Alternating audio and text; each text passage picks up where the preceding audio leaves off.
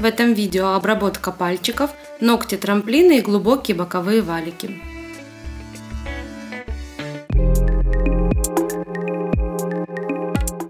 Приветствую всех на моем канале. Сегодня показываю комбинированный педикюр пальчиков. Здесь мы видим очень короткие ноготочки, которые к тому же растут вверх. Начинаю обработку с дезинфекции пальчиков. Обрабатываю АХД. Аккуратно снимаю старое покрытие фрезой кукурузко-синей насечкой. Опиливаю форму мягкий квадрат одноразовой пилочкой на 180 грит. Я использую сменные абразивы на тонкой пене. Они мягкие в торце, поэтому порезать боковые валики клиенту практически невозможно.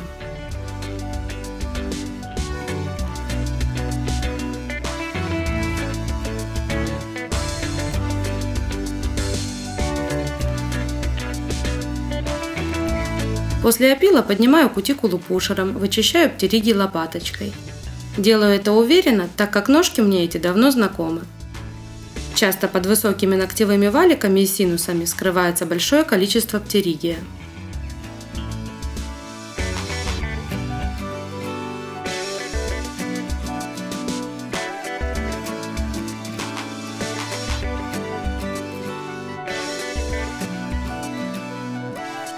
Далее прочищаю пламенем в зоне кутикулы, синусов и боковых валиков.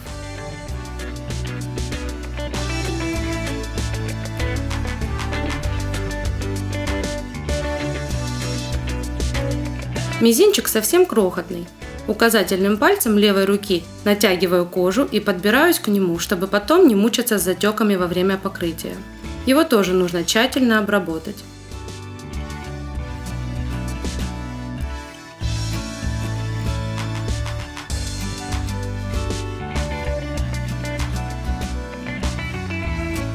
Переключаю реверс и прохожусь с другой стороны.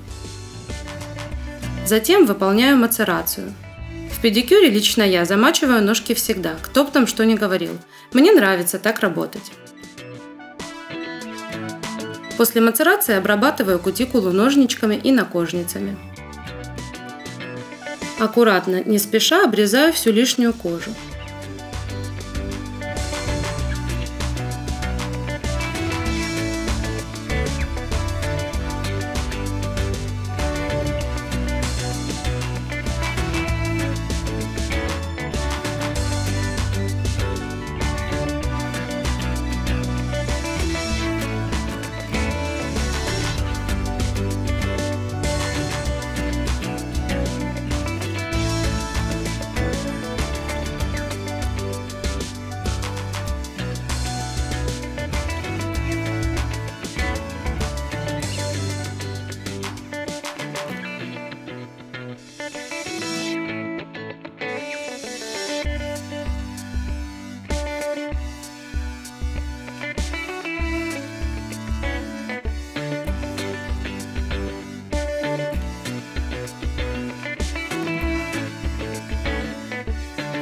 На больших пальчиках сначала срезаю ровно кутикулу ножничками.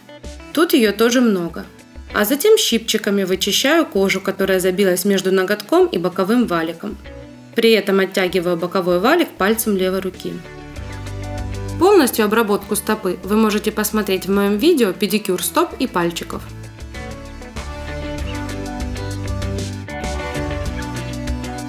Не забывайте подписываться на канал и нажимать на звоночек, чтобы всегда быть в курсе моих новых видео.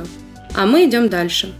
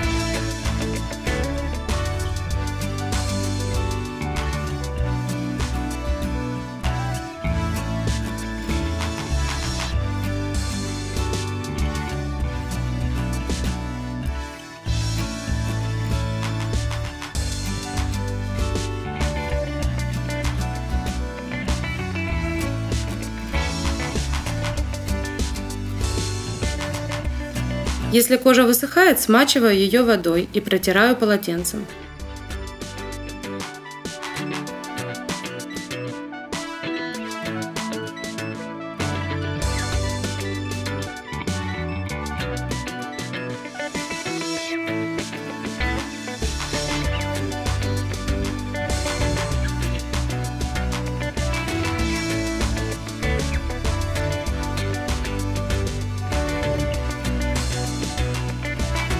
Перед покрытием шлифую ноготки и протираю спиртом.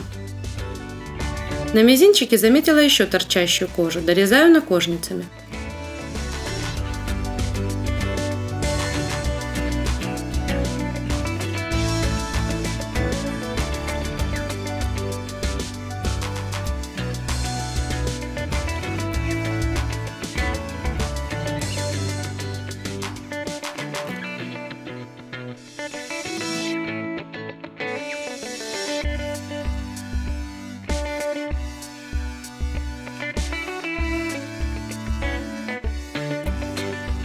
Все, теперь можно приступать к покрытию. В педикюре никакого выравнивания делать не нужно, чтобы не усиливать давление на ноготь. Достаточно зашлифовать, чтобы не было бугров и впадин, и покрыть тонким слоем базы. Весь секрет ровного покрытия с бликами кроется в изначально гладко запиленной поверхности.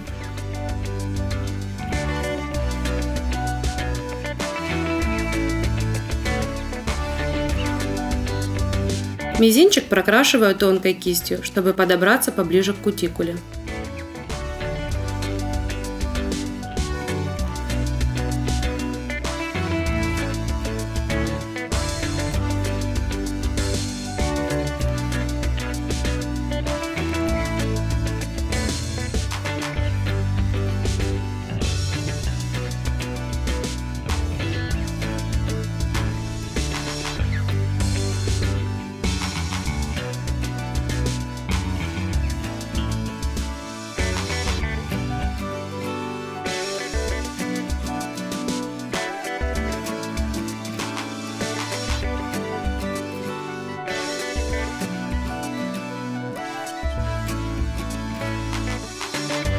На большом придерживаю боковые валики, чтобы максимально прокрасить ноготь. При первом слое кисть должна быть полусухая. Это очень важно, иначе гель-лак затечет и сверху, и сбоку.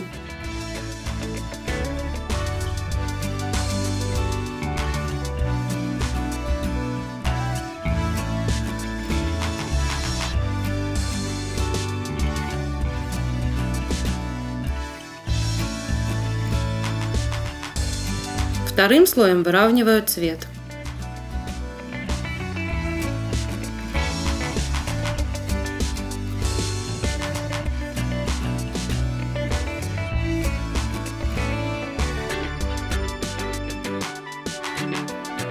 После просушки второго слоя можно подпилить неровный край.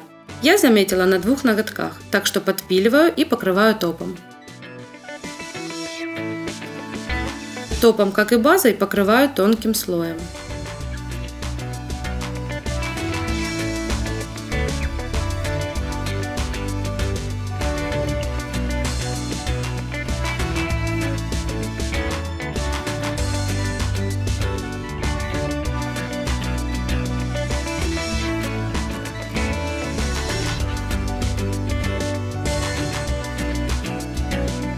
После просушки вытираю липкий слой и смазываю все пальчики маслом.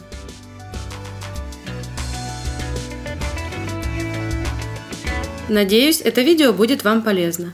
С меня видео, а с вас подписка, звоночек и лайк. С вами, как всегда, была Ирина Брилева.